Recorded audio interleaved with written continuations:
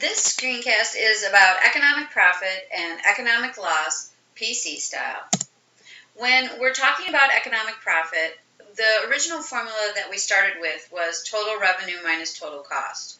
Well, we don't have the total revenue and the total cost curves here, but we can still figure out economic profit by using the price, or Mr. Darp, that demand curve, and also using the ATC curve. So the formula that you need to know for economic profit is price minus ATC times quantity. And when you think about how that relates to total revenue minus total cost, you can see here that total revenue is price times quantity, and total cost is quantity times ATC.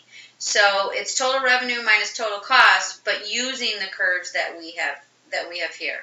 So in order to be able to look and see if a firm has economic profit or economic loss, you need to start with our profit maximizing output. So you go where MR equals MC and draw a line straight down, and that gives you the equilibrium quantity. And then you look to see where that quantity hits the ATC curve. And so in this instance here, our price is greater than ATC. And so when price is greater than ATC, that means that there's an economic profit.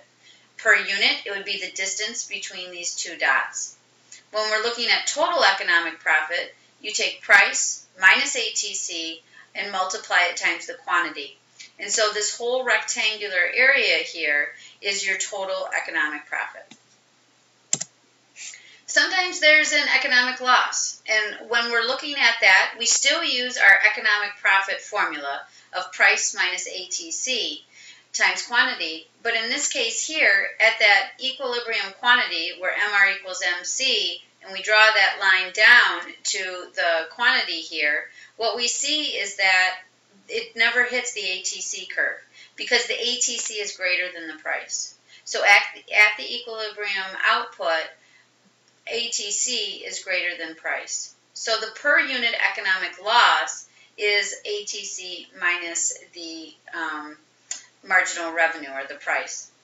And then to figure out the total economic loss, you take ATC minus the price times the quantity. And so this will give you the total economic loss that this firm is incurring.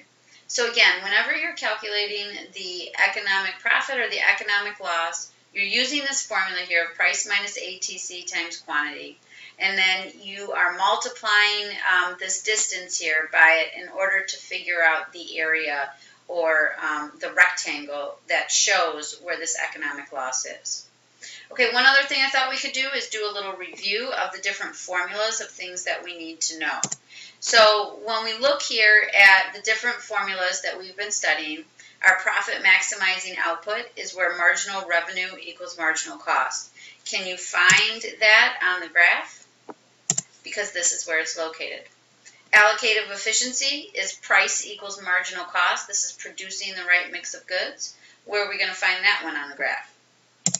That happens to be at the same point. Remember, a perfectly competitive firm is always allocatively efficient. And then the last one is the productive efficiency, and this is producing goods as cheaply as possible. And the formula for that one is where marginal cost equals average total cost, that minimum ATC. Do you see where that one is on the graph? That one's right there. And so, again, practicing these different formulas, being able to find them on the graph, this will allow you then to be able to check your understanding of all of them.